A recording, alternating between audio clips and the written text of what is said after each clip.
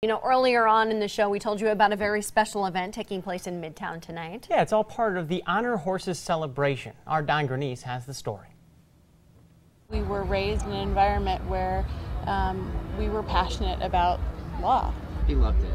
Absolutely. I mean, he lived it. That's because Jeannie and her brother, Jimmy Wilson Jr., were raised by a dad in law enforcement. So many families at Turner Park Saturday know and love people who serve and protect. They walk out of the house knowing that literally they may never see their loved ones again. And that sadly was the case for her brother. Back in 1995, the fresh-faced 24-year-old officer was shot and killed during a traffic stop by men believed to be in a gang. These kinds of celebrations, again, shed light on the humanity of the individuals and the families that unfortunately do make sacrifice. So it was nice to be surrounded by friends and family and the horses. A fun environment, but colorful reminders of why they're all here. I think Jimmy would say, you know, hunt out that looks a lot like a goat. Jimmy obviously was a jokester. The artist that made Jimmy's horse, a former teacher of both the Wilsons.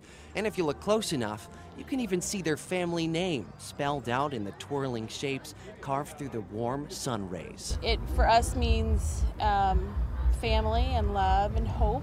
Looking out at the happy crowd Saturday, Jeannie says it's the men and women in blue who make all of these kind of happy occasions possible. You live in a wonderful community, a very safe community, and there's a reason for that.